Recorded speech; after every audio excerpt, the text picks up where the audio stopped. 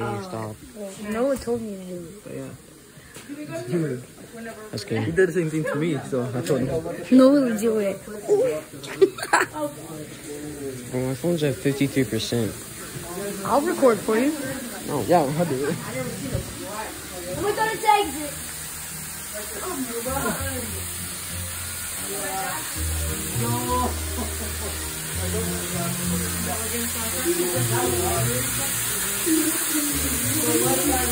All the tobacco comes here really dry. So it's a lot more dry than the stuff we saw in the shipping department on the second floor. Hector here is going to open it. So he's going to mix it down with the tobacco, with the sprayer here, and lay the tobacco down on the tray. After that, we'll put some weight on it, and after time, like a sponge, it'll soak up the moisture around it. No. He can fly. Nah, he's walking away.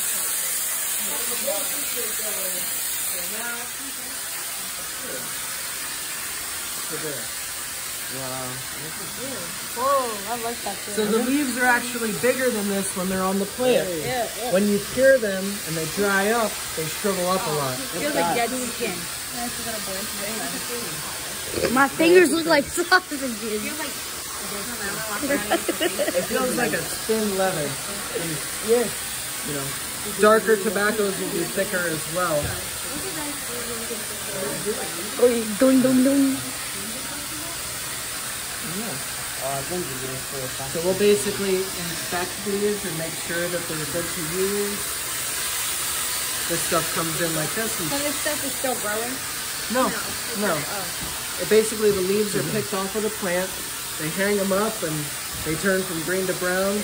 Then they put them in those piles and it ferments. They dry it up, ship it here. Hector humidifies it. It goes up to the stripping department and gets de-stemmed. And then it gets put onto the cigar machines. What if you like run out of all this stuff? What if you run out of it? With the tobacco, Yeah. then we can't make cigars. But luckily, our friends who we buy tobacco from, the Oliva Tobacco Company, we've been buying tobacco from them for 73 years. That's as long as my boss, Eric Newman, has been alive. The first time we bought tobacco from the Olivas, Eric was in his mom's belly. And that's how we know how long we've been buying tobacco from the Olivas. So they actually give us first pick of the crop. We get the best stuff. And then whatever we don't want, they sell to all the other cigar companies. So they get second, third choices. Yep. So that's how you can make money. So like all of these boxes and stuff are filled with this stuff? Those bales are actually short filler tobacco, like the stuff that he was dumping in the hoppers on the machine. Whereas the wrapper tobacco comes in the can like that. Kept cold.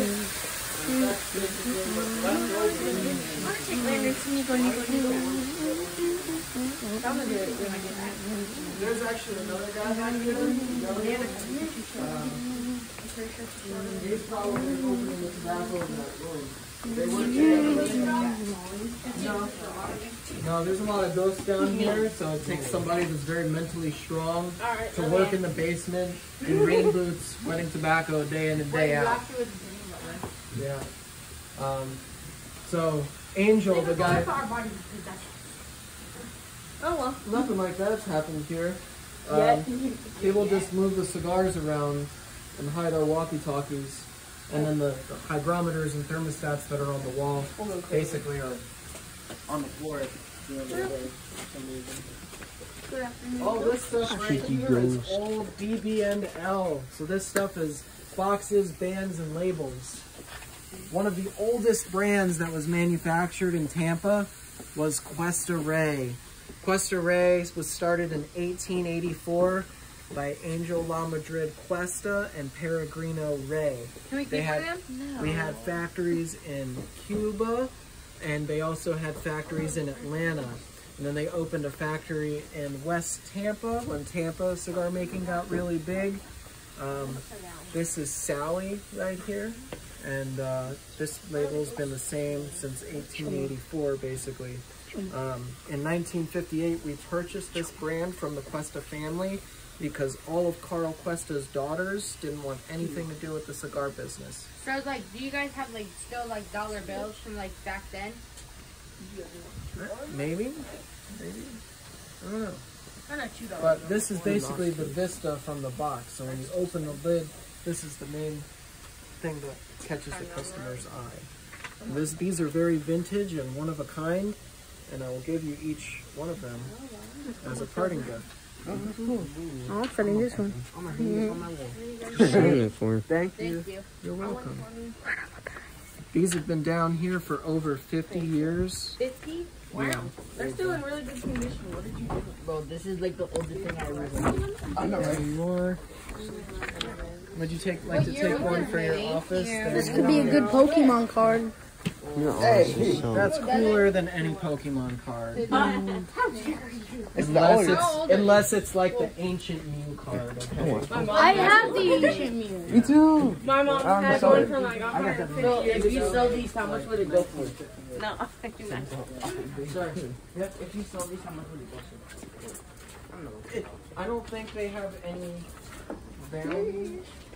They just have a lot of historical value. Historical value, not money value.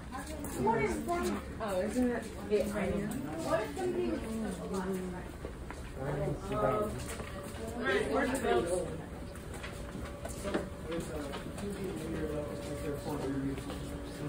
Okay, what's... Oh, does this have ghosts? This is just a well. Nobody fall down the well. There's a little girl that comes out and like super creepy. Basically, back in the day, if water overflowed in the basement, it would drain into this well. And basically, the pump would pump the overflowing water outside. So why it don't work no more? Well, water never overflows down here anymore. The drainage is better. Oh my god. So back in the day, water was like a big deal, and that's why it's protected by a seal there.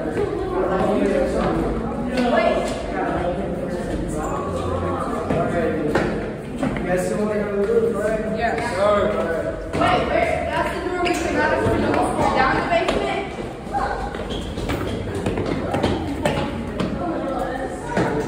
Oh my god, look at all these things. Not that high up.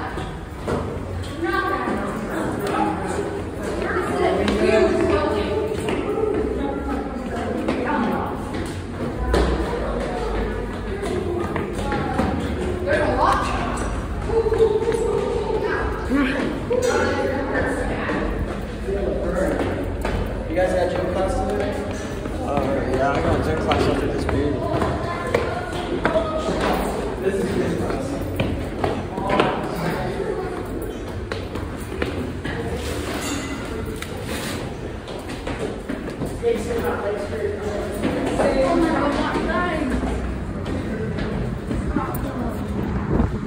Alright. Nobody go close to the edge. Sit on anything. Oh, my eyes.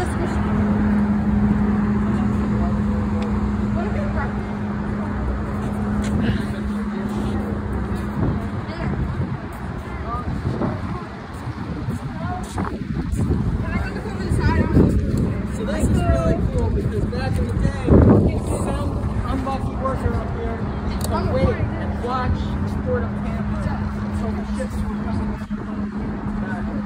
Wait, we pass this place all the time. Yeah. Yeah, so back in the day, the interstate wasn't here. And this neighborhood was a much quieter place. And people used to be able to hear our clock chime for like a 2-mile radius. But now they can't because of the rain. Also, when they opened this cigar factory in 1910, they built 20 shotgun houses for the workers down the road.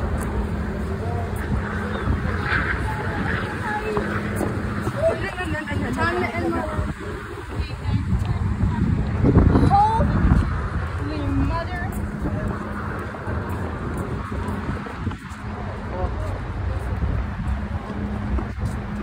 Look at that alleyway. This is one of the alleyways you see in The Walking Dead. What the fuck? You just... I wonder if they filmed that fucking day. I dare someone to drop... What up? What up? What up?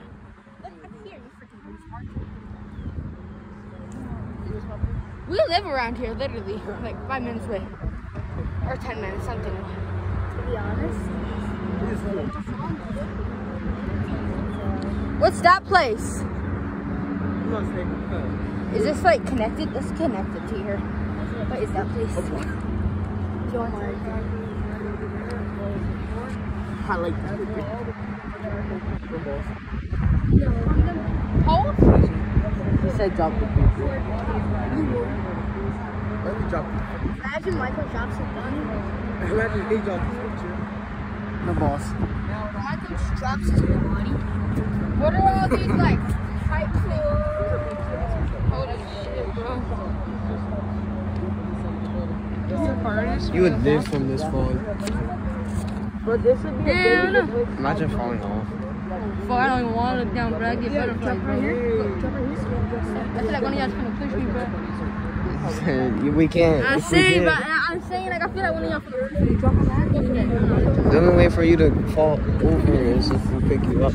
Almost, my paper was almost gone. I'm holding onto my phone tightly. What do you think, Michael? Scary. Spider-Man, point you. What do you think, Zach? I said.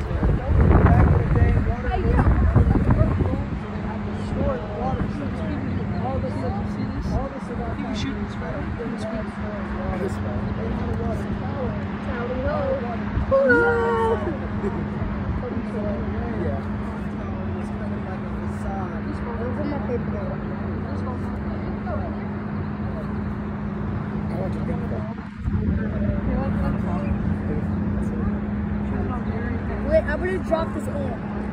I'm gonna drop him into this. What is he doing? Come on, you can. Oh my god, it's blue. It just blew on Jason.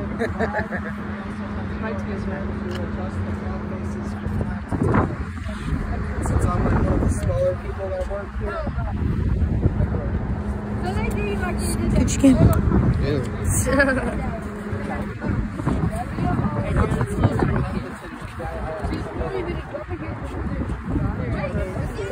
Huh?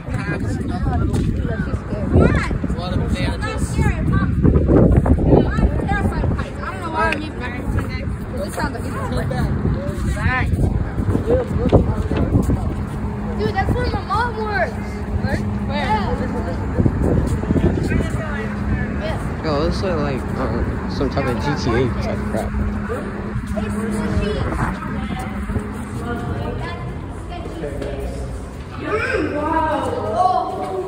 That is more than 3 stories. 1, 2, 3, 4. That's 5 stories. 4 or 5 stories. I'm so glad I did not wear my slides.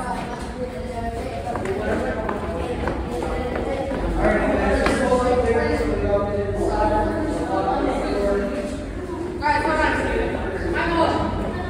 Michael.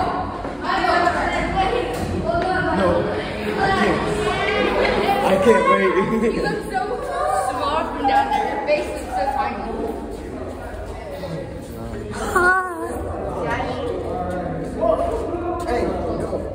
Hey, clock tower there, you want to take any pictures? That little hatch right there, that's where I pop up to change the flag.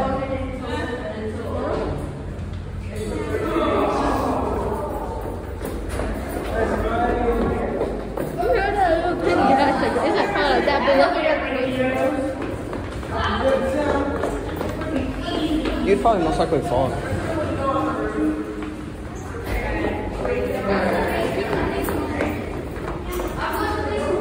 Because of renovation, you actually do have to go to the basement, because this part's a little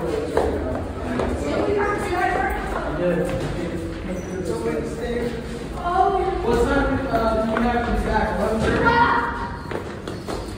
It's 11:16. I think we have till 11:30. Guess it's just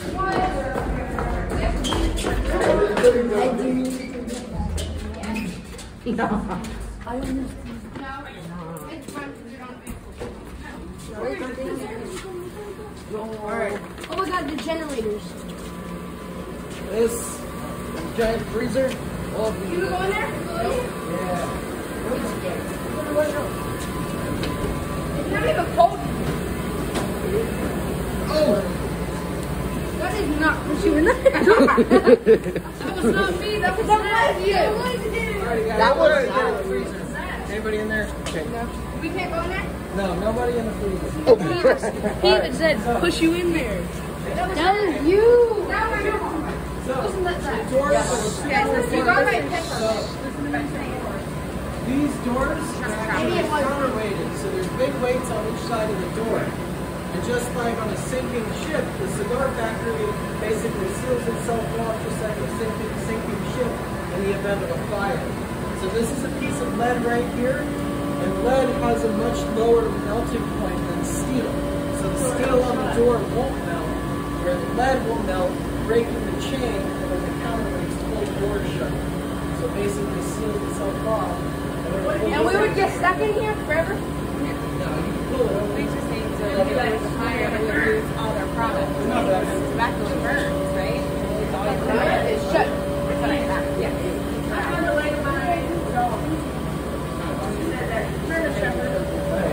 have a Rottweiler, and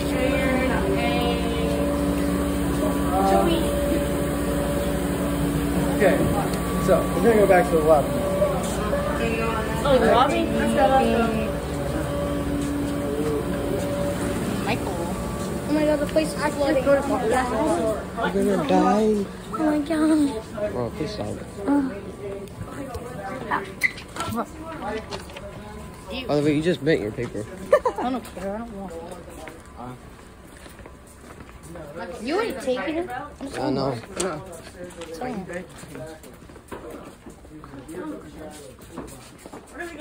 Bro, I can tell it's you by your tiny fingers. And I kind of want to know their names.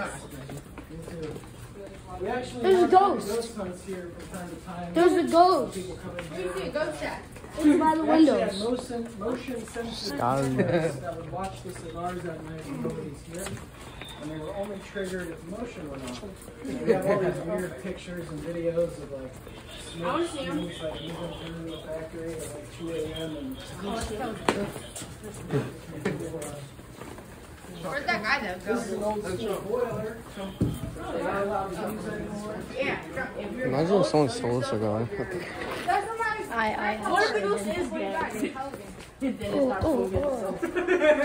From If I here? had to go, I would have shown myself. Remember that room that had cigars taped to them? A tiny room? When Noah asked if cigars were brown? Yeah, I stole them. Let me see.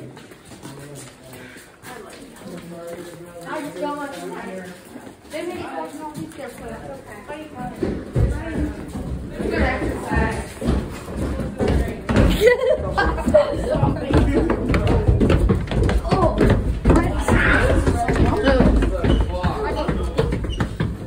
Ew, yeah. What was it? There's a cigar. Wow. All right. Jalen, can you hold the front door, please? The front door so they can hear the clock chime. I think you said close the door. I was like, Thank you. All right. So the clock here, You can't hear it in here? you can't because this is really loud. But if you open up the door, then you can hear it chime outside. What do you mean this is loud? So.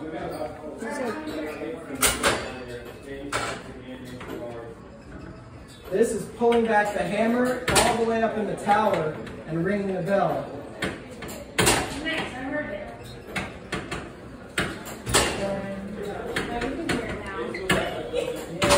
hitting trapeze, don't get hit. Told you it's loud. Oh, I hear it. It sounds like a It sounds like the thing from Vampire. You guys want to win Clock Tower? You sound cringy. Crazy. Yeah. Have you ever watched Vampire?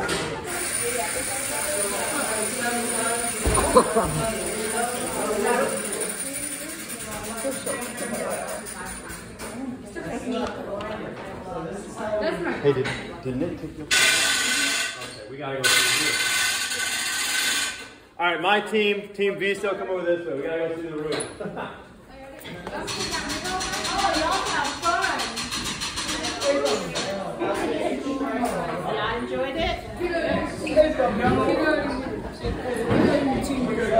Teammates better. Dang, they gotta walk all the way up into the. They're just now doing that.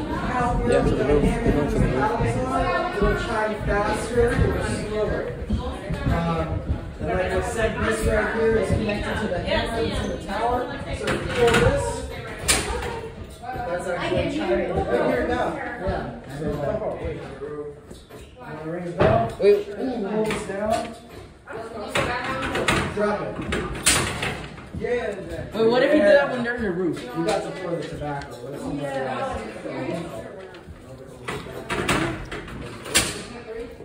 what Now everybody is off time. They'll be okay. Wait, We're like 2 minutes early. You can't break it, it's from 1910. So the jack shaft there goes through fake columns on the 2nd and 3rd floor before zigging across the 3rd floor and going up into the tower. So back in 2002, we took out these giant water tanks that were up there holding water from 1910. And then we took the clock mechanism out of the tower, remanufactured it, refurbished it, reassembled it here, situated the shaft, the pendulum swings in the basement, and that's one of the last original clock faces from 1910. Wow. Yeah. So, follow me into the museum here. Sir. Stop flicking my mic, So sir. after tobacco is grown, obviously it's green in the field and beautiful, and they hang it up like this, which actually cures it. This is look the like curing bats. process. Yeah, I know, right? Oh, That's I think this is what if it all just fell? Cool. So this is basically when the tobacco turns from green to brown, and it hangs up in Have you ever barns. seen it happen? Yeah. So it'll happen from 6 to 8 weeks. So you look at it every week and see like. Every day, there's a whole team monitoring the tobacco. They're opening and closing the windows in the barn, maintaining the optimal climate for the desired effect. So this is Julius Caesar Newman, our company founder. When him and his family came here from Austria, Hungary, he didn't have a middle name. He was just Julius Neumann. So basically, when he moved here, they were like, son, you gotta have a middle name in order to become a nationalized citizen and be able to vote and things like that. And he was like, I have no idea what I want my middle name to be. He asked the immigration officer to help him pick a middle name. The immigration officer was like a wise guy. JC was a little guy with a big personality. So the immigration officer gave him the middle name of Caesar, basically just calling him Julius Caesar. And he actually spelled it incorrectly with the E instead of the A. So, no, it was a mistake and it just kind of stuck. So everybody thinks that we can't spell our company name correctly, but it's just a mistake on the immigration officer in 1995. Basically, yeah. So we didn't have refrigerators back in the day. Jason's mom was going to the grocery store every single day to get what she needed for dinner. What? So she's like always buying groceries. Look at this cameras. We're watching them. So Camera on the camera. JC grabs That is so scary. Playing Fortnite. He made his first orders there. No, this is in Cleveland, Ohio, actually. Look at that. As wintertime came around, it was real cold in Cleveland, so about So much stuff in this room. Look, there is tobacco. It goes from green to brown. Not really. No, we don't really get too cold out here. Is that another thing? There's stuff right here. Yeah, JC started making cigars in the basement after it dried out all the tobacco in the pond. So you've met the sunshine. Yeah.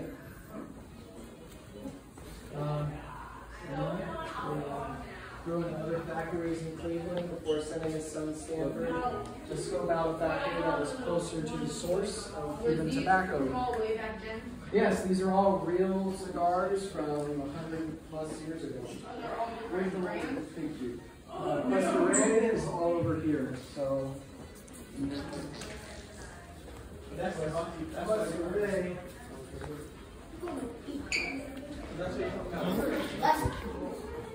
We basically explored all of it.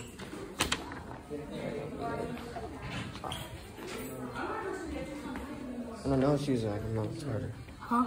And I know it's you. I'm not retarded. No, you know it's Dang, 75 degrees in here. Oh, it's not sweating. I break the sweat.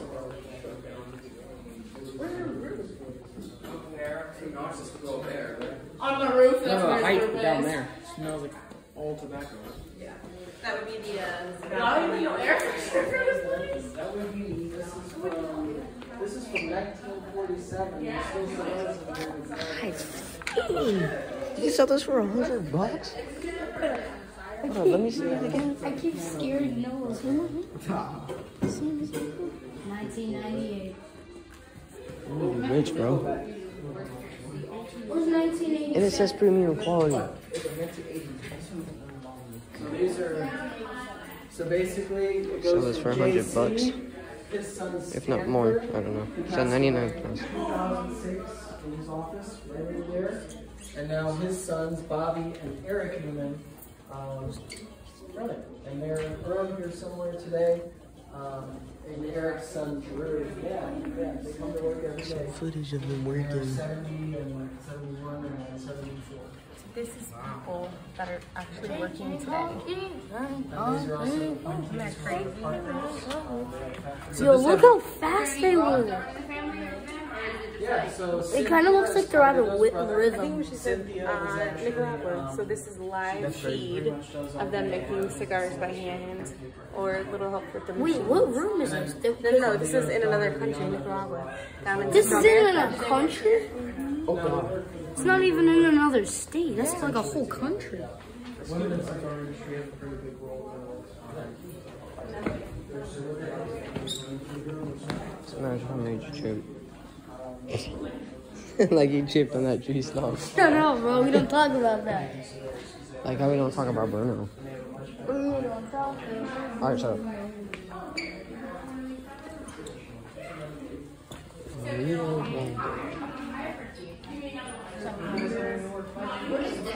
Oh my. Oi, guys, these evolve, bro. So you saw the knives that Luis and Andy are using to cut the tobacco with the handmade cigars? We had 300 handlers on the second floor, and they would all walk up to the stone and sharpen their knives on the stone. This was from 1910, so this was actually belonged to the Reagan brothers. And they left it in the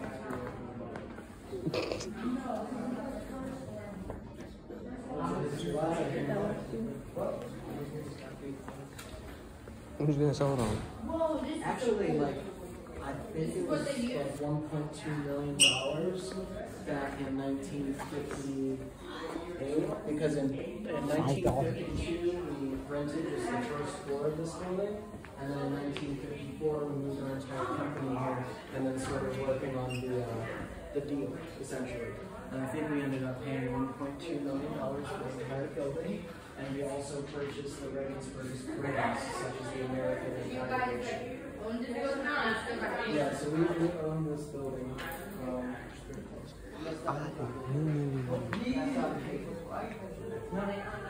You guys, so are you like the manager or? Here. I oversee the cigars and I do some other stuff, and it's fun.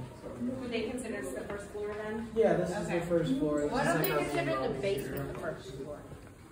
So how does that make cigars in this? Ground level is 1. B is below. So it's like different.